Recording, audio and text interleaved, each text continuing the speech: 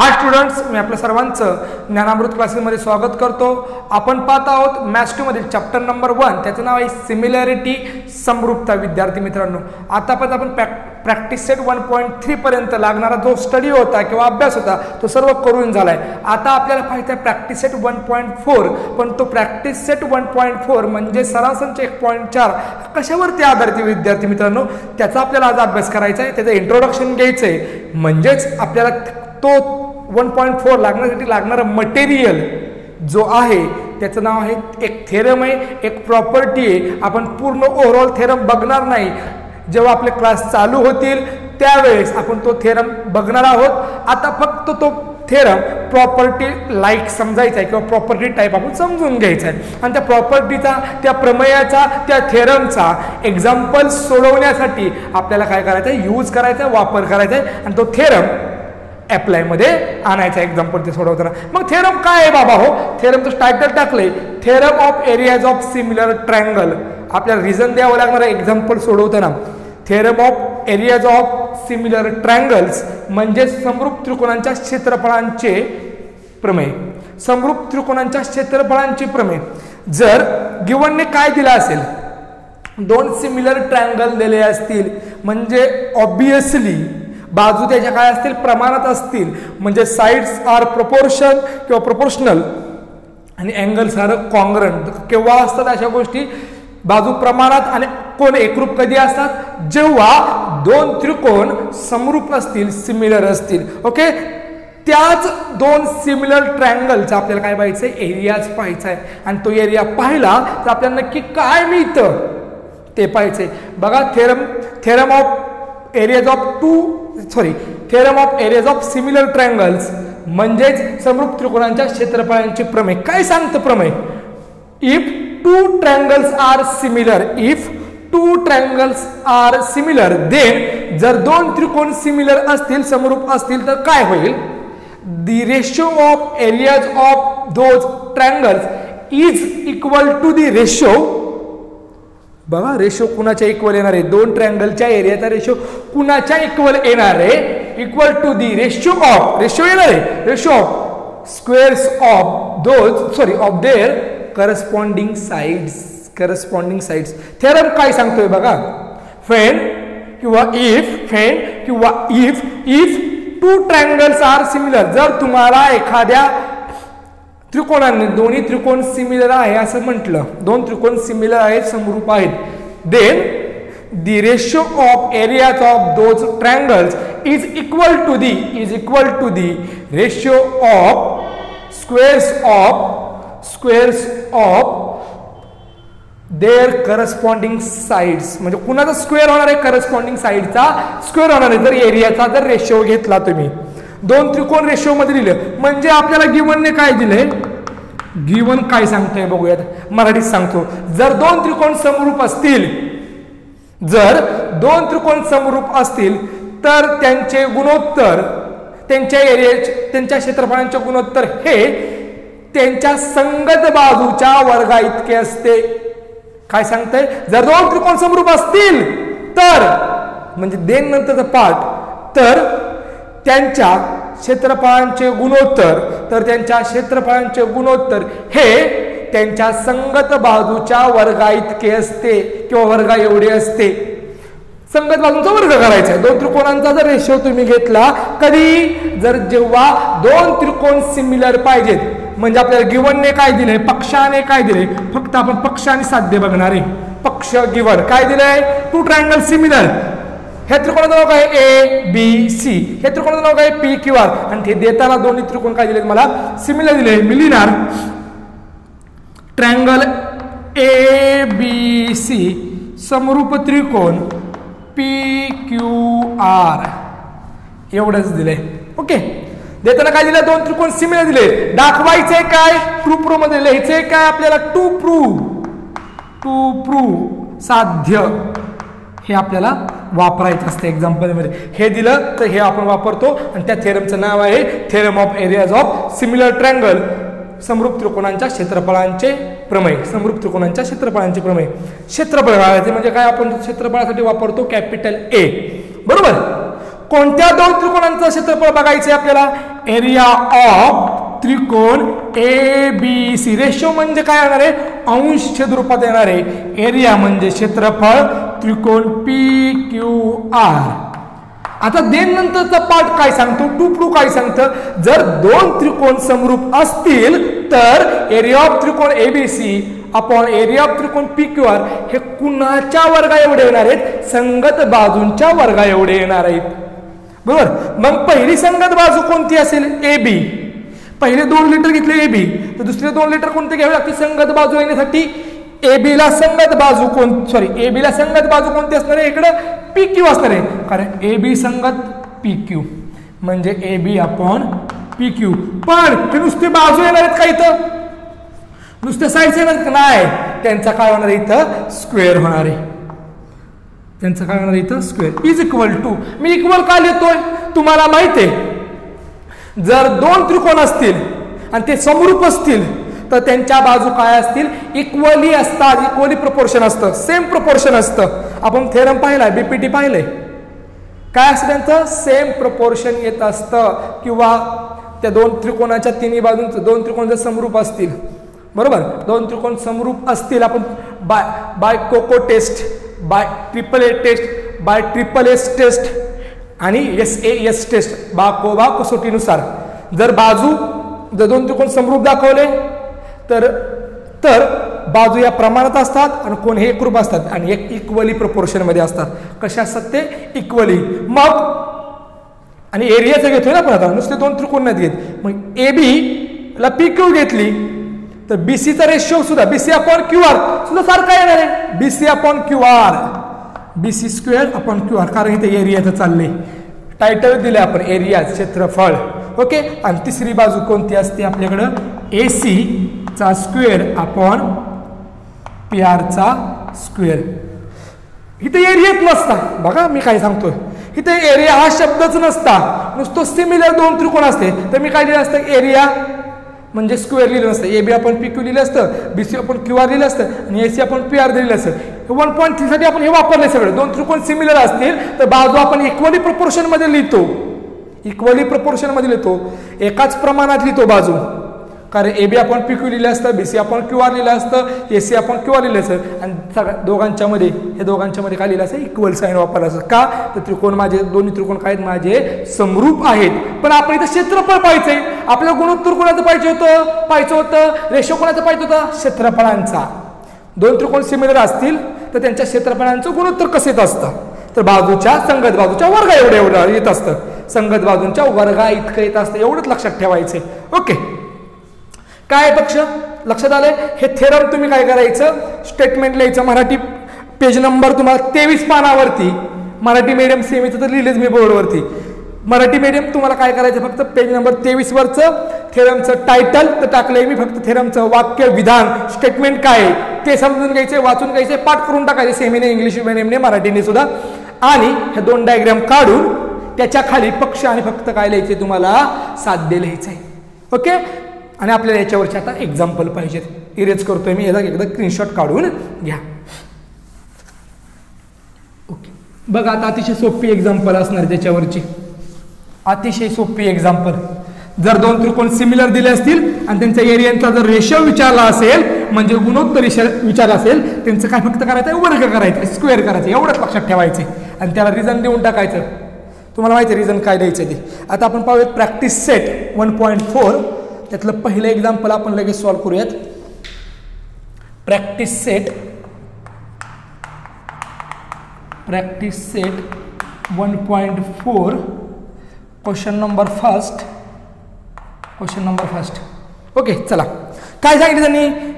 The ratio of corresponding sides of triangles is, दोन त्रिकोण दिलेत त्यांच्या बाजूंचं ratio of corresponding sides of similar triangles is 3/5. किती दिलाय?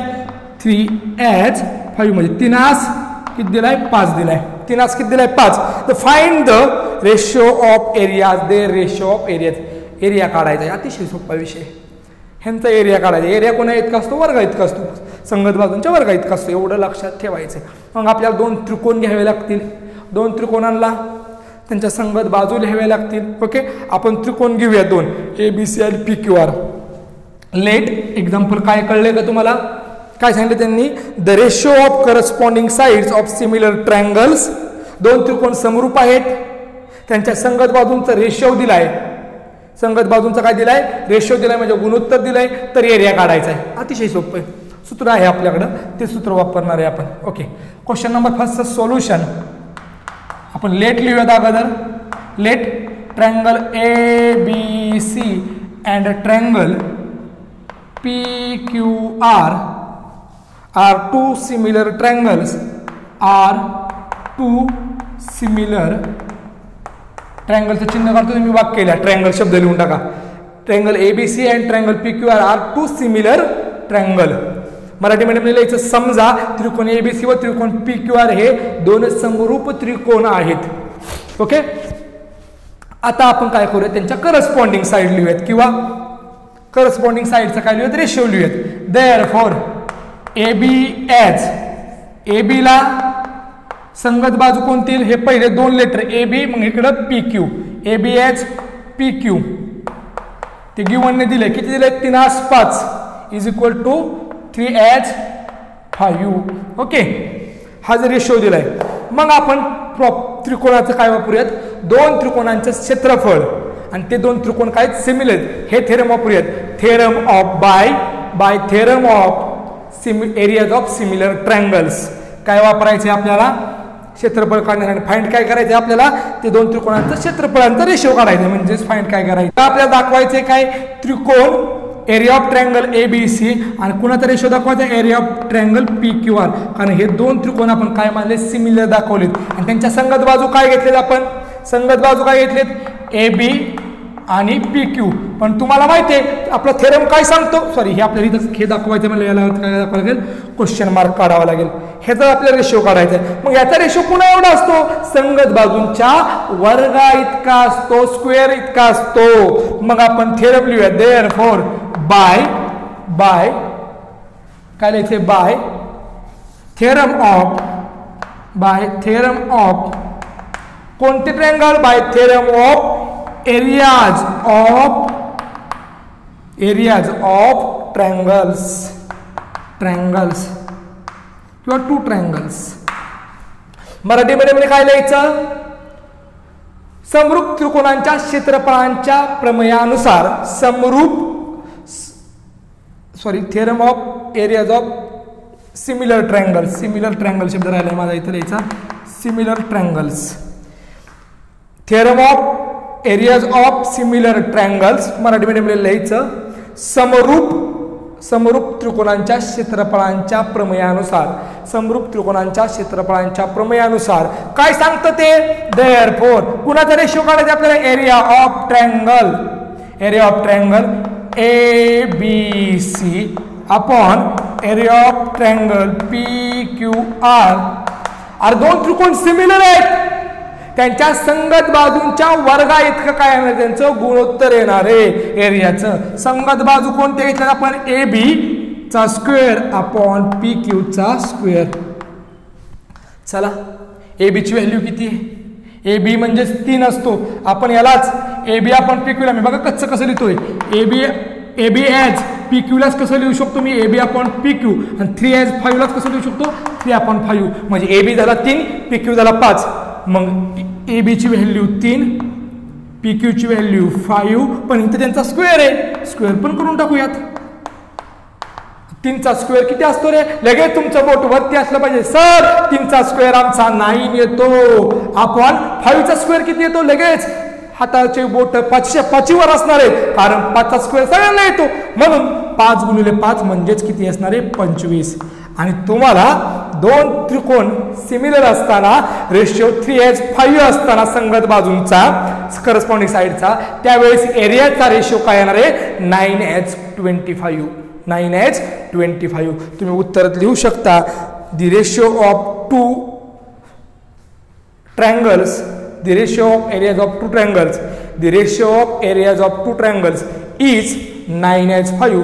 दोन समरूप त्रिकोणांच्या क्षेत्रफळांचे गुणोत्तर हे 9:25 आहे. दोन समरूप त्रिकोणांच्या क्षेत्रफळांचे गुणोत्तर हे 9/25 आहे. सेमी कसं लिहिणार आहे, काय लिहायचं आपल्याला, हां, the ratio of areas of to similar triangles R किंवा इज 9:25. ओके, काय करायचंय, दोन त्रिकोण जर सिमिलर दिसले तर त्यांचा एरिया शब्द आला बाजू संगत बाजूंचा काय करायचं, फक्त इथं वर्ग करायचा आहे. हे झालं पहिलं एक्झाम्पलचं सोल्युशन 9/5. ओके, इरेज करू मी. आता आपल्याला पाहिजे आहे क्वेश्चन 2. अतिशय सोपं आहे, इतकं सोपं आहे की बोलायचं काम नाही. आलं लक्षात, इतकं सोपं चाललंय. चला एक्झाम्पल नंबर 2, त्याच्यामध्ये काय दिलं एक्झाम्पल नंबर 2 मध्ये मी रीड करतो. If triangle ABC similar triangle PQR, similar triangle PQR, दोन त्रिकोण सिमिलर दिलेत आणि ABHPQ म्हणजे ह्या दोन संगत बाजू दिल्यात, त्यांचा रेशिओ सुद्धा दिला 2:3 आणि त्यांनी रिकाम्या जागेच्या फिलिंग द ब्लँक्स दिलेत. आपण तो क्वेश्चन लिहून टाकूयात. डायरेक्ट मी सोल्युशन लिहितो, तुम्ही सुद्धा सोल्युशन लिहायचं. क्वेश्चन लिहून झाला की सोल्युशन काय लिहायचंय, काय दिलंय आपल्याला गिव्हनने काय दिलंय, triangle ABC similar triangle PQR, समरूप त्रिकोण PQR, संगत बाजू दिल्यात AB आणि PQ, AB अपॉन PQ, मी मुद्दा म्हणून असं लिहितो 2/3. ओके, आणि त्यांनी आपल्याला रिकाम्या जागा दिल्यात. आपण त्याचं सोल्युशन काढूयात. आता एरिया ऑफ त्रिकोण ABC अपॉन एरिया ऑफ त्रिकोण PQR, कुणाचा वर्ग येईल रे सोडवताना उत्तर, कुणाचा वर्ग येईल, संगत बाजूंचा काय असतो, दोन त्रिकोण समरूप असतील तर काय असतं, त्यांच्या संगत बाजूंचा काय असतो, वर्ग असतो. असं कोणतं थेरम सांगतं, theorem of areas of similar triangle, समरूप त्रिकोणांच्या क्षेत्रफळांचे प्रमेय. ओके, चला मग संगत बाजू कोणत्या, दोन त्रिकोण समरूप दिलेत, ABC समरूप त्रिकोण, PQR दिलाय, ABC ला PQR समरूप दिलाय. त्याचबरोबर दोन संगत बाजू आहेत PQ आणि AB ला PQ ही संगत बाजू आहे, त्यांचा रेशो सुद्धा दिला 2/3.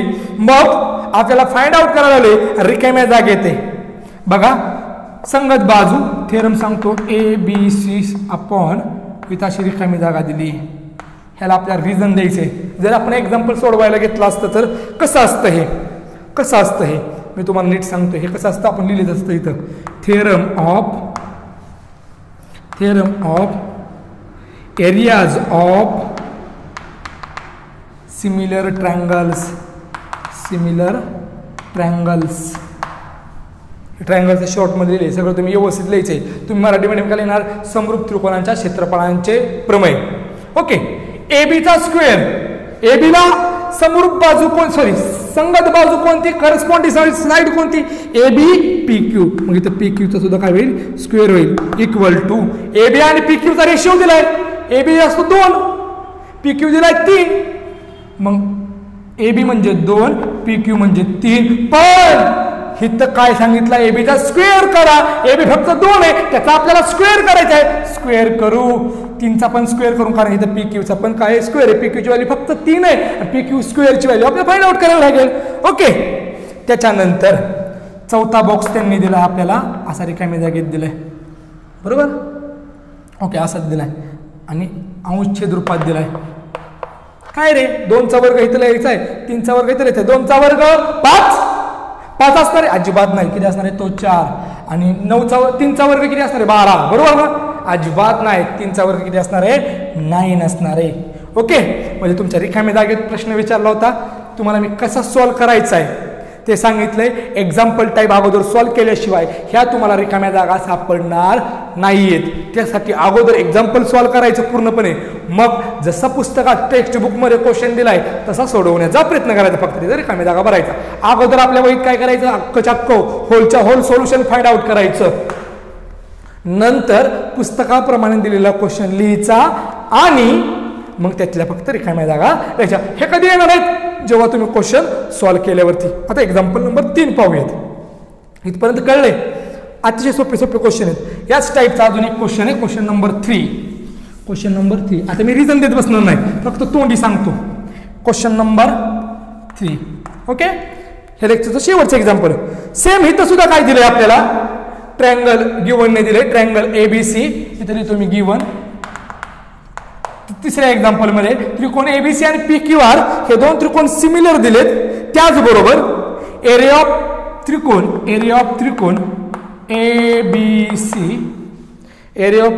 एबीसी इज इक्वल टू 80 दिलाय गिव्हनने. आणि त्याचबरोबर एरिया ऑफ त्रिकोण P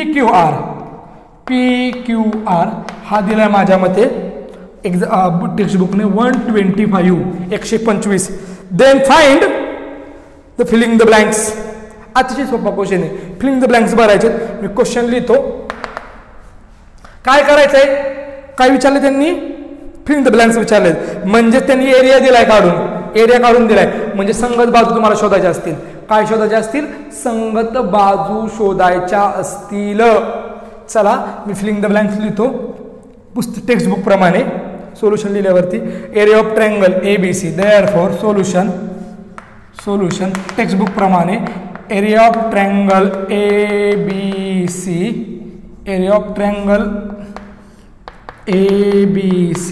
upon area of triangle PQR equal to 80/125.